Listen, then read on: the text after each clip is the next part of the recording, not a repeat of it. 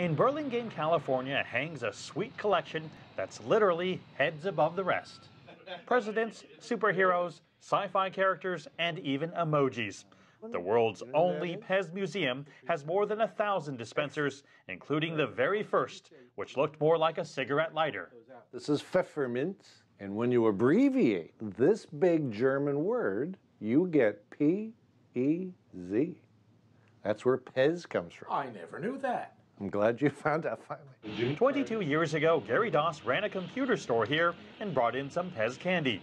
People got so excited that he started bringing in more and more, and the rest is Pez history. Still holds the record. In 2008, Doss's giant creation even made the Guinness Book of World Records for being the largest Pez dispenser. Some Pez are quite rare. There are Pez out in the collectible world that are worth thousands of dollars. So we have what's considered the rarest of all Pez. It's called the Make-A-Face. It's like a Mr. Potato Head Pez dispenser. And today that is worth about $5,000. Do you plan to sell it someday? No.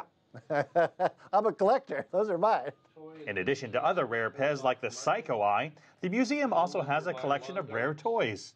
The museum even has an exhibit for banned toys. These toys were either not politically correct or simply dangerous, like these lawn darts, or this atomic energy lab kit from 1951, which contained 4 jars of radioactive material.